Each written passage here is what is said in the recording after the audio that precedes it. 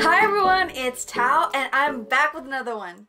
In today's video, I will be sharing 4 solutions to annoyances that I've been having on my Android phone.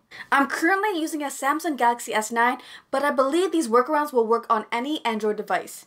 If you're an Android veteran, you may already know these, but honestly, I wish someone had shown me these solutions all in one convenient video. Well, that's what I'm here to do for you today.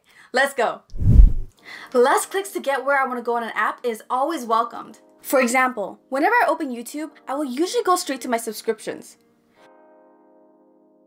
Most of us are aware of the app shortcuts that are available when we long press an app icon. However, what if I told you there's a more efficient way? Did you know that you can add shortcuts to specific actions within apps directly to your home screen? For example, I've set up a shortcut to take me straight to my subscriptions page on YouTube. I have another shortcut taking me directly to voice notes in Google Keep, since I find that the most efficient way to take down thoughts for my workflow. Most apps have shortcuts to specific actions. So when you long press, simply drag the shortcut directly to the home screen. This can be done directly from the app drawer as well.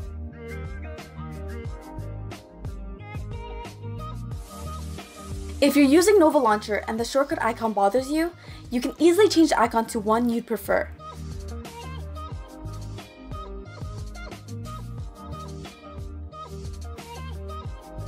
Definitely check out the different shortcuts for your most used apps to see if you can get to where you want to go within the app faster. If you're using Google Keep as your grocery list app, then you know how frustrating it is that Google Assistant does not add items with voice command. It adds it to a web-based shopping list on your Google account instead of adding it to your grocery list on Google Keep. Thanks to James Cox for letting me know about this workaround in my note-taking app video. If you use voice activation on the Google search bar widget, the Google Assistant will add on items to your grocery list when requested to do so.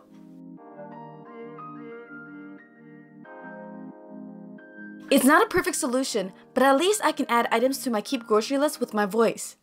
One of the apps I've always wanted to use in split view is Instagram.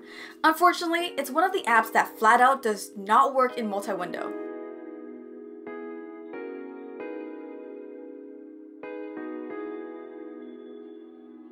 A solution to this problem can be found in the developer settings, which you do have to enable. I'll include step-by-step instructions in the description box below. Don't worry, it's super easy to enable. Once it's enabled, scroll all the way to the bottom and enable the Force Windows to be resizable option. With that enabled, you can now launch pretty much any app into multi-window mode.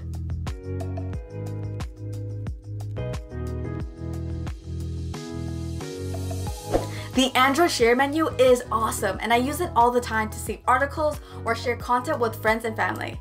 However, if you have a lot of apps, it can get cluttered very quickly, making it hard to locate the app you're trying to share to. A simple solution to this is to utilize the pin feature that is built into the Android share menu. I constantly save online articles to Google Keep from the internet browser, so I want it to always be at the top of the share menu list.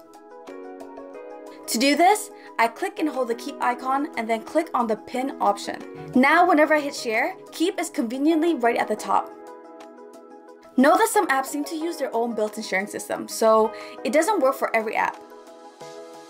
There you have it, the solutions to 4 annoyances that have made using my Android phone that much more enjoyable. Did you learn something new from the video?